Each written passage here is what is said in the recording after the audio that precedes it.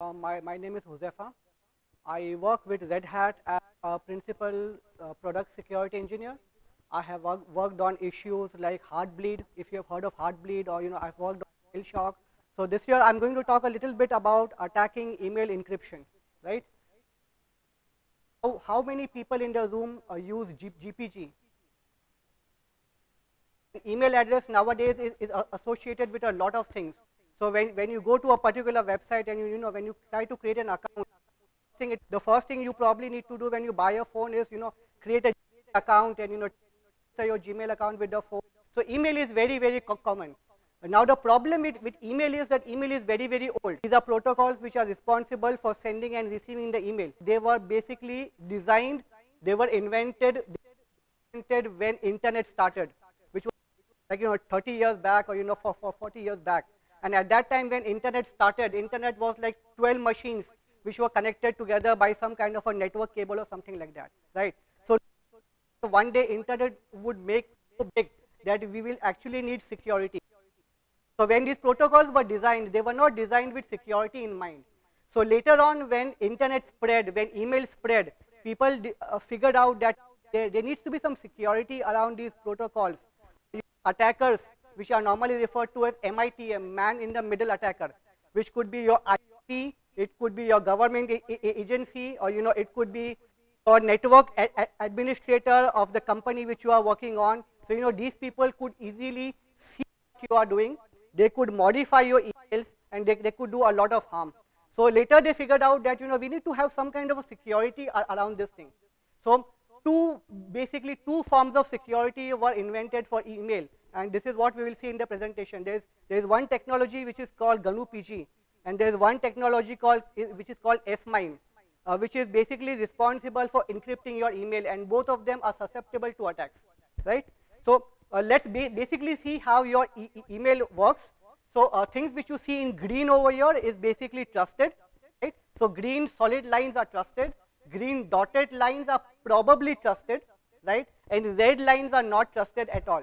So they are. So when you send an email, you start by typing your email from the device which you have, which could be your mobile, or it could be your handheld device, or whatever you have. It could be your laptop or your desktop or whatever. So when you start sending your email, and when you actually send out the email, right, you are sending your data via your local router, or your wireless device, or whatever device which you have.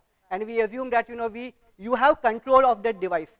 So if you are working in a company, the company network administrator probably has a control of that device. So this is green. Then it goes to the SMTP server which is there.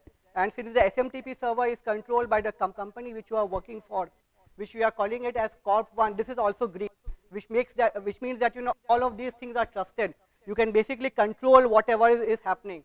Now one thing which normally happens is your network administrator or your system administrator will often like to take backup of your email, right? And if he takes this backup on a public cloud, then it's probably not trusted, because the data is going outside your company. It's probably not encrypted at all, or if it is encrypted, then you don't know who has the keys to encryption, right? So if you host it on Google, you are not sure whether Google has the keys or not. So you are not sure whether Google is able to see your data or not. So that's why we have this dotted line saying that if you are taking a backup of your email, there is a good chance that this backup is not trusted, and people are able to see your email. Then your email goes to the antivirus server which is there, right? And antivirus software actually needs to see the content of your email in order to figure out if there's a virus inside your email, right? So most likely antivirus may not be trusted. It goes out to the internet, right? This guy in the hoodie is probably, or the guy with the cap is the attacker. He is able to see the packets which are going through the internet. He is able to see what you have typed on your email, right? And then it goes to SMTP Corp2. Corp2 is the person whom you are trying to send the email to, and then it again goes to the same path, and then it goes to the device of your friend, or whoever you are going to send the email to, right? So if you see the entire email path from the sender to the receiver, there's only a small part which is actually under your control, and there's only a small part which you can basically say that it is trusted. Everything else out there, once it goes out on the internet, then it is not trusted at all, right? So there is no such thing as my email, right? There is no such thing as my email. Once the email has left your machine, then there are a lot of people out there on the internet who are able to modify, they are able to see what you have typed, they are able to modify these things, right? And in this presentation, we will see that even if you encrypt your email via GNU PG, even if you encrypt your email via S-MIME, it is quite possible that, you know, by using a lot of attacks, people are still able to modify your email, okay? So even if you own the email server, right? So even if you own your own email server, even if you have an email server at home, then it is not very useful, because once the email goes out on the internet, then there is a problem. People can change the emails. So attackers have access to your email, right? So the solution is to use something called end-to-end encryption. End-to-end encryption basically means that you encrypt, the sender will encrypt and the receiver will decrypt, right? So this is basically what end-to-end encryption means, that normally when you use SSL TLS with the protocols, like, you know, as I mentioned, there is SMTP, which is used for sending email. Similarly, there is IMAP-S and there is POP-S, which is used for receiving email. These are not basically end-to-end encryption, because the SSL TLS tunnel is between the sender and the server only. So if there is an SMTP server and there is a sender, the tunnel is between the sender and the server only. There is no end-to-end encryption involved, right? So end-to-end encryption basically means that you encrypt at your end, and the email travels through the internet in an encrypted way, and then it reaches the receiver, and the receiver, only the receiver is able to decrypt it, right? So there are two standards which are prevalent on the internet. There is OpenPGP, which is RFC 4880, I think. This is the first standard to bring encryption to everybody, right? So any person can set up a GPG key, any person can do encryption, any person can send an encryption email. So this is the first mass encryption standard which was out there, which anybody can use, most widely used, right? I have a graph which shows the statistics. So it is the most widely used method of encrypting emails. The only downside is you need a plugin for your email client. So most of the email clients will not natively support OpenGPG or a PGP, right? So if you are using Thunderbird, then there's a plugin called Enigmail. Or, you know, if you are using other clients, there are different plugins which are available. So the only downside is a plugin is required. There is a second technology which you can use, which is called S-MIME. S-MIME is normally favored by companies, and the reason why it is favored by companies is because it works on certificates, right? So what normally companies do is they generate a per user certificate. So when a new person joins the company, they will generate a certificate for the person. They will put the certificate on a USB key, right? And they will give the USB key to the person who has joined. Now when he has to encrypt the email, what he will do is he will put the USB key in the USB drive, he will enter the password, and that should automatically encrypt the email, right? So this is a more centralized corporate way of encrypting and decrypting your emails, but again, you need an infrastructure for this. You need the certificate server, and there's a lot of infrastructure which is required. So if you are doing this on an individual basis, then people will normally prefer OpenPGP. If you are doing it on a corporate basis, then companies normally prefer S-MIME. The advantage is most of the email clients will natively support this, right? So now how many PGP keys are there on the internet? So I think last time somebody saw there were like 300 million GPG keys which were generated. And if you see the graph over here, the graph shows a very interesting pattern, right? So initially when 1997, when the technology became slightly famous, there were very few PGP keys, right? And it goes up to 2004. If you see 2004 is the place where there is a sudden spike in the number of people creating PGP keys and probably using PGP keys, right? So you know why this spike is there in 2014? Snowden.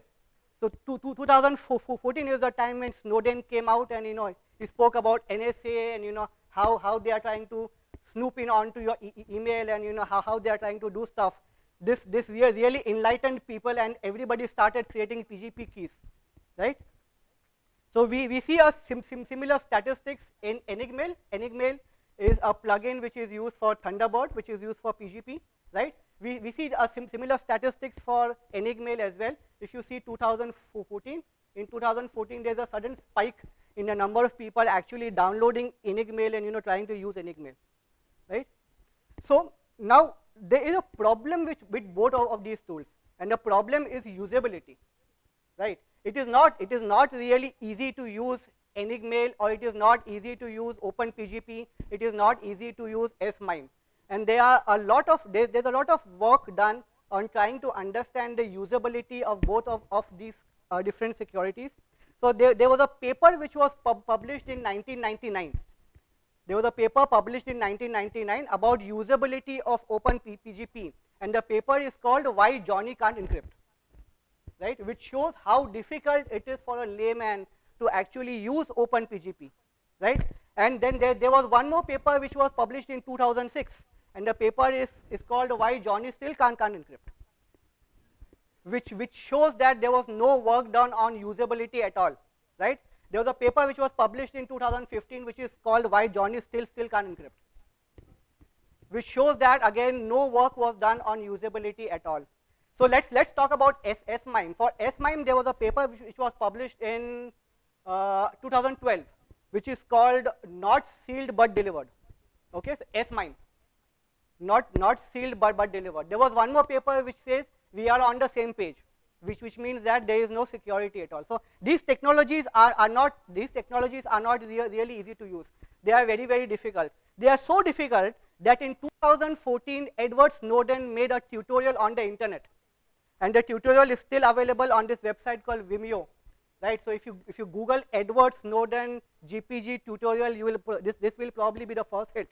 So Edward Snowden made a tutorial on Vimeo showing journalists how to encrypt, right? Because journalists are the most non-technical people out there. At least most of the journalists are, right? Most of the journalists are very non-technical. So he wrote this video tutorial to show journalists how you can set up a GPG key, how you can encrypt by using GPG key, how you can decrypt, so that they can securely transmit information without the government agencies snooping into what they are doing and trying to figure out what their source of information is, right?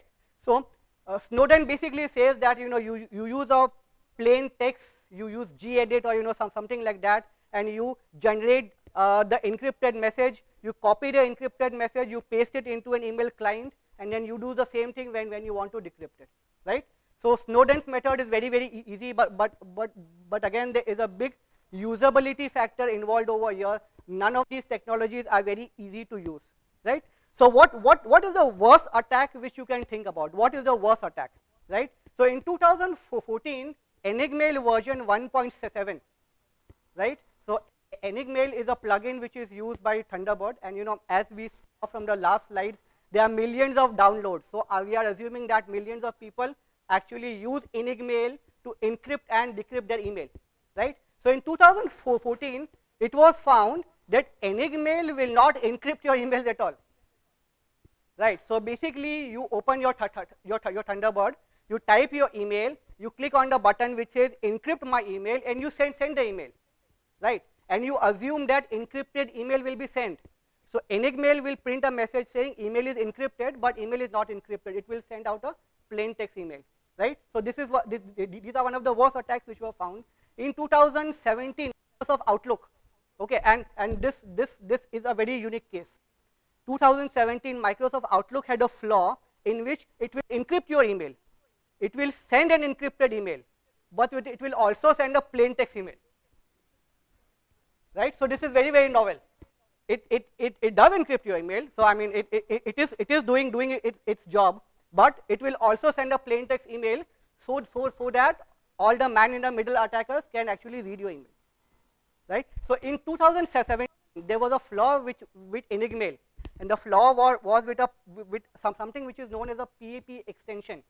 And what it does is basically it will send an unencrypted email, right? It not only sends an unencrypted email, but when you actually go to your sent items, In the sent items, it will show you that the email was encrypted and sent in an encrypted way, right? So there is no way for you to find out if an encrypted email was sent or a non-encrypted email was sent, right? So let's quickly look at how PGP. So we are trying to, this talk is about trying to attack email encryption, right? So let's quickly look at how we can attack both of the technologies which we have, which is PGP and S-MIME. So how PGP basically works. So I'm not going to go through all the maths and the crypto over here. But what happens is when you encrypt an email using PGP, M is your message, right? So M is the email, the text message which you are actually trying to send. What PGP does is it creates a per session key. So for each of the email which you are trying to send, it will create a random key, right? So if you send 10 emails, then each email which you are sending will have a different random key. So it creates a per session key, so it's called S. Then what it basically does is it does AES encryption, right? It does AES encryption of your message M, and it uses S as the key to actually do the encryption, right? Now once the encryption has been done, it needs to send over the session key as well, right? Because this is symmetric encryption, which means that you did the same key for encryption and decryption. Now this session key needs to be sent over as well. Does is it uses say, and the GPG key which you have generated, it uses the GPG key to encrypt, right? And this encrypted session key and the actual message which is encrypted by using the session key is then sent over the internet, right? And then we use a very similar protocol to decrypt. You need to actually first decrypt the session key. Once you get the session key, use AES to decrypt the. So this is basically how GPG encryption decryption works. Now there is a fundamental problem in this, and the fundamental problem over here is AES uses CBC, right? So CBC is a mode of encryption. So what mode of encryption basically means is that if you have a large message which you want to encrypt, right? So if you have say 1 MB or 10 MB, or if you have a very large message which you want to encrypt, AES cannot work with large messages.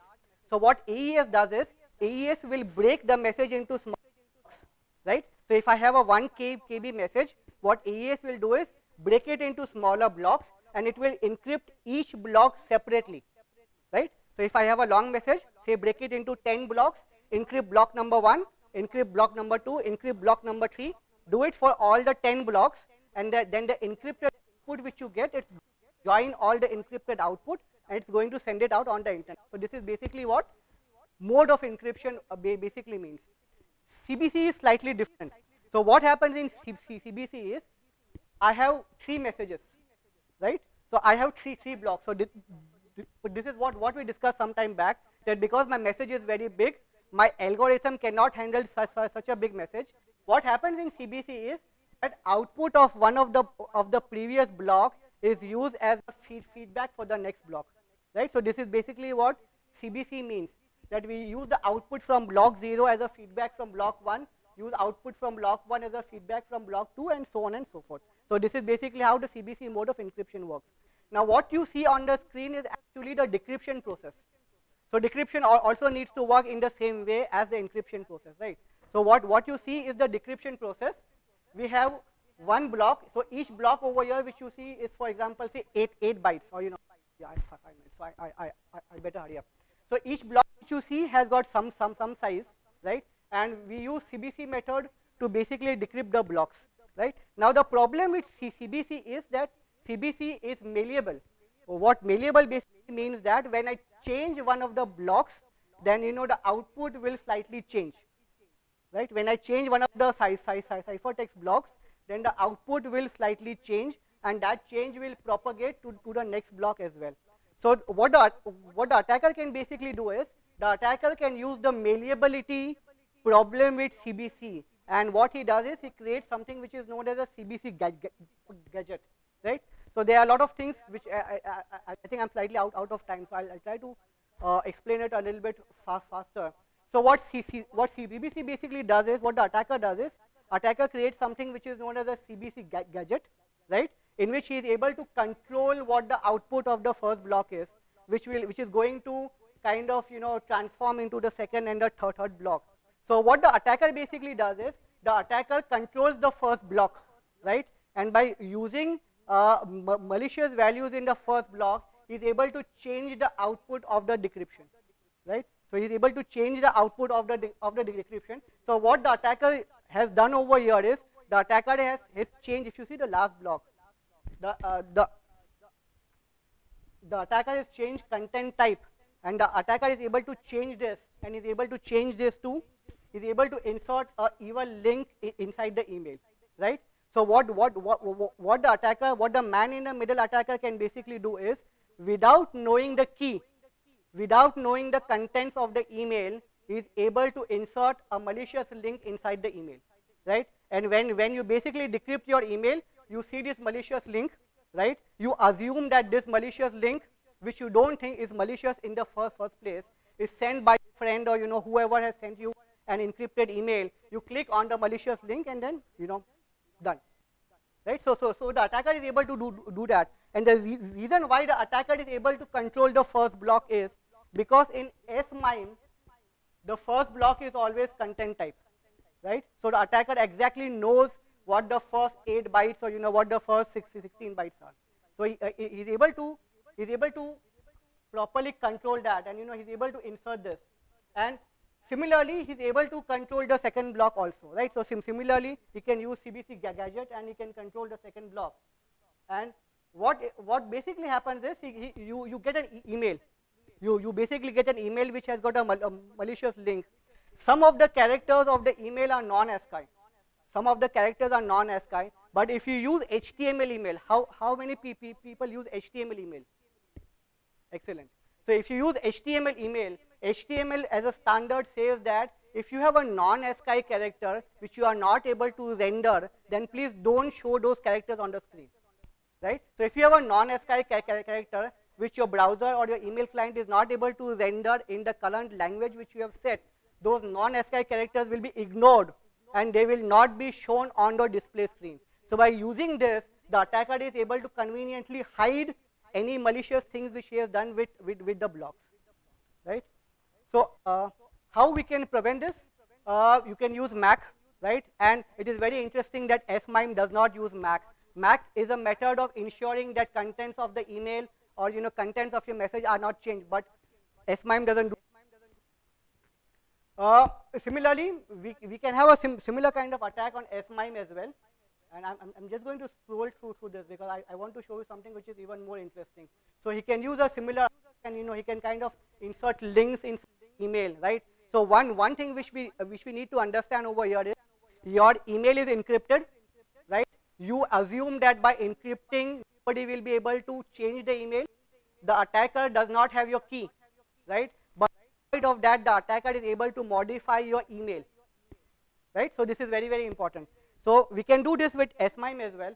Now one thing very, very important is, how can we make this attack better, right? So we have a method of infiltrating into the emails, and we have a method of changing the emails. But we can make this attack better by using something called as a back channel. And back channels are flaws which were found in email clients. I'm sure most of you are using one of these email clients probably, right? So these are flaws which were found with email clients. So for example, in Linux, if you are using Thunderbird, okay, in Linux, Thunderbird has a flaw in which it will load a JavaScript without asking for your permission at all, right? So if somebody sends you an email with JavaScript, right, it is possible for the person to hide the JavaScript in such a way that the JavaScript will run and load without your permission at all. So we can use a combination of the attacks which I described some time back, plus these back channels, to completely own the browser, or to completely own the email client, right? And since I'm out of time, I'll probably, there are a lot of things. Yeah, last but not least, this is a very, very good email. This is a very good link which talks about how to set up GPG in a secure way, right? And that's it.